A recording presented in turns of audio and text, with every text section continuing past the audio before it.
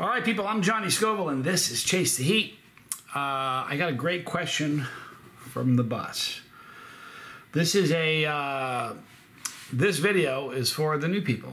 This video is for the new chili heads. All right, I got a great question from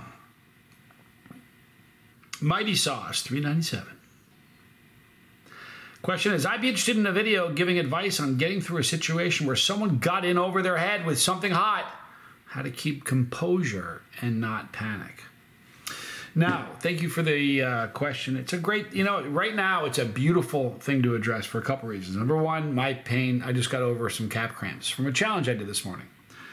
You may have seen the video. His comment was in response to that video. Anyway, I know that I've answered this, and the other reason it's the timing of it is great is because with Super Hot, the spicy world of pepper people on Disney Plus and Hulu, there's a lot more people eating peppers right now than there were before, which is always a good thing. So there's a lot of people saying, what do I do if it happens to me? Because here's the deal, it's going to happen to you. You know why? Because you're watching this video. It's in you. It's in you, or you wouldn't be watching this. It's going to happen. So here's the deal. A couple things you need to remember. Number one, it's going to happen to you, for starters. Although it is, listen, I've had the occasion where I've talked about this. I was in London. London, with somebody that was from New Zealand, and they were there for a belt match, League of Fire belt match. And they had never really had bad calf cramps before. And I know that because we ate something hot, they got calf cramps and acted like it was a complete surprise. It was new to them. They didn't know what they were dealing with. It was odd. I was like, so you can achieve high levels of, a tremendous tolerance for chilies and never kill yourself in the process. It's like the analogy I use is nobody goes into a gym and bench presses 500 pounds. They do it gradually, right? So, but the thing that's different between lifting weights and eating chilies is you don't have to, somebody who's not ready can eat something way too hot. And so that's what we're going to talk about. What do you do?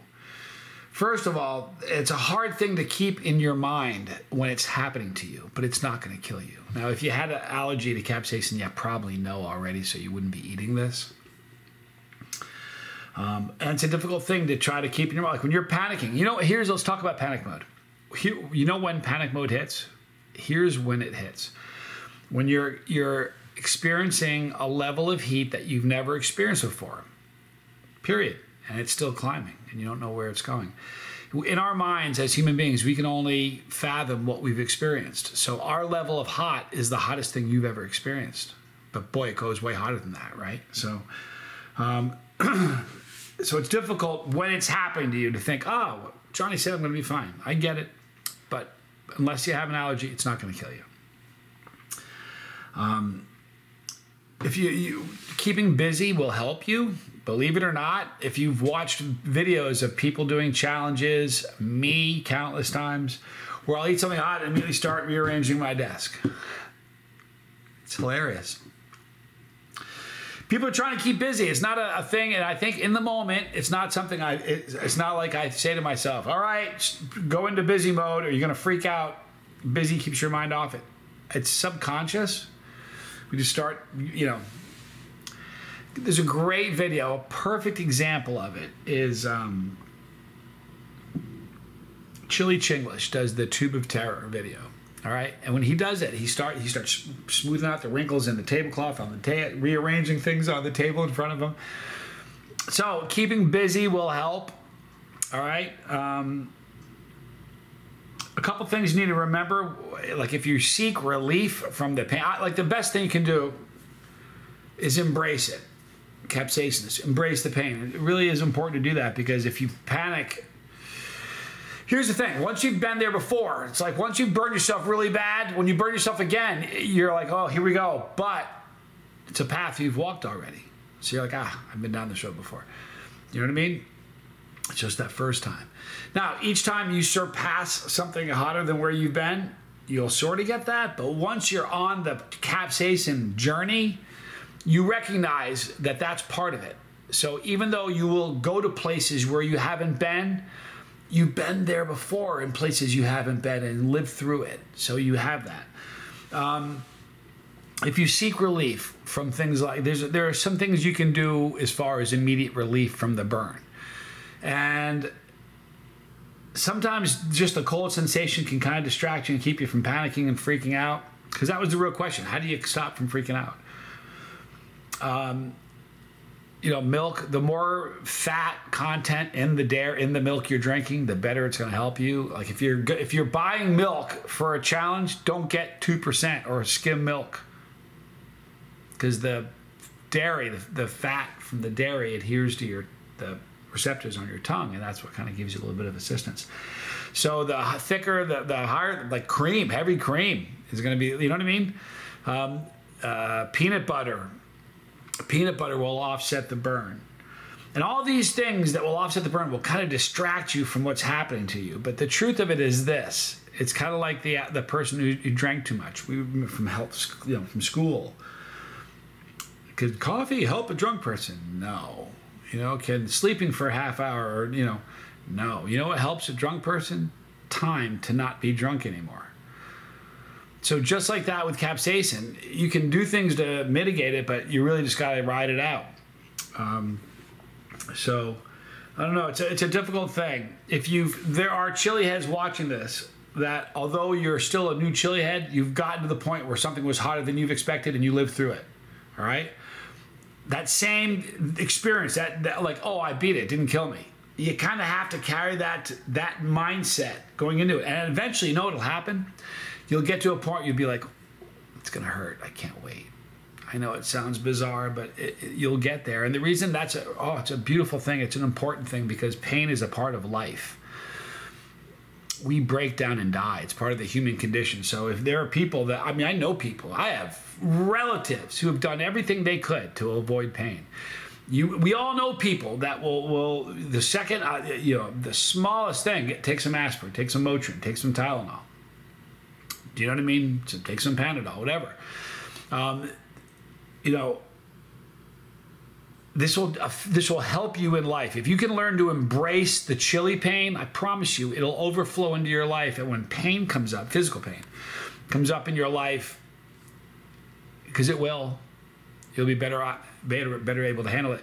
The great analogy is like football. If you played, like I played football, if you never practiced, if you just didn't practice with your team, and on game day you show up to a team that practiced, you wouldn't be able to execute plays on offense. You wouldn't be able to handle things on defense, and you would get hurt. You know what I mean? It's a scary thing to not be ready on game day. Well, if you've run from pain your whole life, when the day comes, as it most certainly will, where you experience pain, if you've run from it your whole life, that's a frightening, frightening day. It's too late to kind of build your pain tolerance. It's too late to change your approach and your mindset when it comes to pain. It's too late, and you've been running from it your whole life, and you're going to be scared. I know people that the minute there's pain, they look for something to cover it up. And embrace it. So if you could, just like the first time you ate a jalapeno, I was like, holy crap, that was really hot. And then that's down lower on the scale, right? If you're up to habanero or ghost, you've done it a few times where you've gotten hotter. It was like, okay, I can deal with this. That's the mindset you got to have. And that mindset, if you keep that going, it'll get easier and easier to not panic and freak out.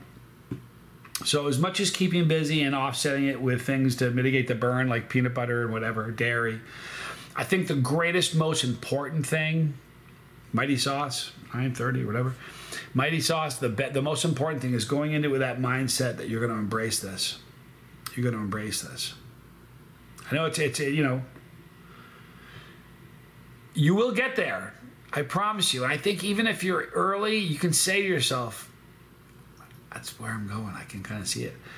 Because here's the thing. Even if it's on a smaller scale, you like what spice does to you, or you wouldn't be watching me right now. Right? Even if it's just, jalapeno potato chips. There's something about that tingle that you dig. Right? So it's a smaller scale, but it's the exact same thing. Okay? So embrace it. Embrace it. You're a capsaicinist. You're not a masochist. Yeah, you might be, actually. You might be a sadist too, but what you are, you need to be a capsaicinist. Embrace that pain. It'll help you eating peppers. I promise you. Give you my word. It'll help you in life. This is a guy who's already experienced the benefits in my life facing real pain because of what I've done with peppers. I wouldn't lie to you. All right, so I hope that helps. And it was, I shouldn't say Mighty Sauce, whatever. It was Mighty Sauce 397. It was Mighty Sauce 397. Thank you so much for your question. Guys, listen, it's a good, we're just starting pod season. There's a ton of new people that are eating pods this season that weren't eating pods last season, and I'm talking to you. So if you've got a specific question you want me to address, first of all, there's no such thing as a dumb question. It isn't. There's no such thing. And don't think, well, you've answered before. I don't care if I've answered the question 10 million times. You haven't heard the answer yet, and you need to. So if you got a question you need to hear an answer to, please put it in the comment section, and we will address it with Pepperology. Thank you, Mighty Sauce 397. In the description box, you're going to see a link for all the normal stuff. In the bottom row, you're going to see the lifeboat and my son, Johnny Scoville Jr. On the top row, you're going to see Pepperology, where this video is going, and all the challenges I've done, which is the one that kind of it's where the mind, the creation for this video, the question arose. Boy, I can't speak. How about that? All right, I love you guys. Be kind to somebody. Be kind to me. I'll be kind to you. Tell someone you love them because I love you. I'm Johnny Scoville, and this was Chase the Heat.